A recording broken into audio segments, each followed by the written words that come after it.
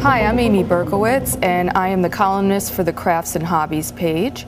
And today I'm going to wish you a happy Passover and show you how to make Elijah's cup. Right here is the finished product of Elijah's cup. Put the wine in here, and this would be all ready for him so he knew which cup was his when he came to your Passover Seder. Today I'm going to be making you happy that you ran out of toilet paper. This is how we make Elijah's cup. This is Elijah. I know he looks a little blank right now, but you would paint him any skin color that you'd like. I picked peaches and cream. Then I will glue on eyes for him, and we would have like a face like this. So here's his googly eyes, and you dip a little bit of cotton in some pink paint. I'll show you how to do that, just to give him a little blush so he looks pretty lively.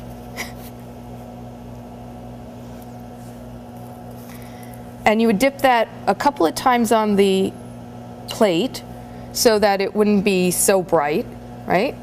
And then just dip it right onto his face, okay? And then you would do the hair. Now there's two ways of doing the hair.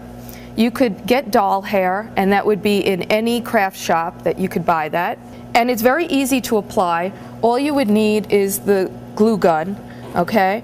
And you would put a little bit of glue just on here.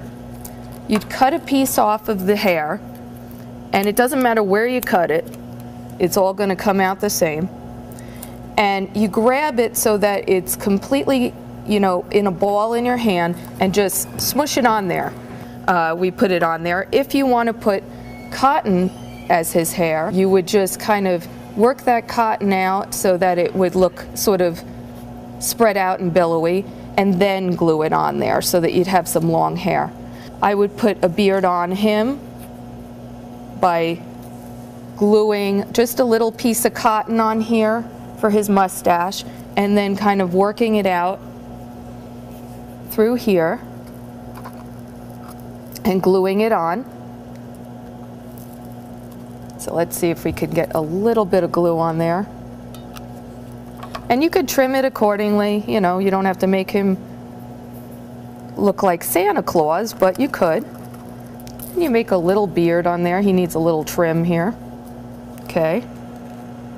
And then we're just going to make the bottom of the cup. And I decided that he needed some sandals, so I just glue a piece of brown felt onto a piece of camel colored felt. And I would glue them right onto the plastic bottom of the cup. And he's all set there, okay? And then finally you're going to glue the paper towel roll to the bottom of the cup. Make sure that you get some in the front because you want that to be strong. And you're going to press it down. When he's all done, you have to clothe him because, you know, we don't want him to be naked. Trim it accordingly so that he has a little bit of like a cape. Here he is, he's got his little cape. Put it in here. And now Elijah, when you invite him to your Seder, will know exactly which cup to go to drink from, and he'll feel welcome. Next column, we're going to be doing an Easter bunny basket out of flat clothespins, and we're going to glue them onto the peanut can container, and we'll make a nice little bunny basket for the Easter bunny to see.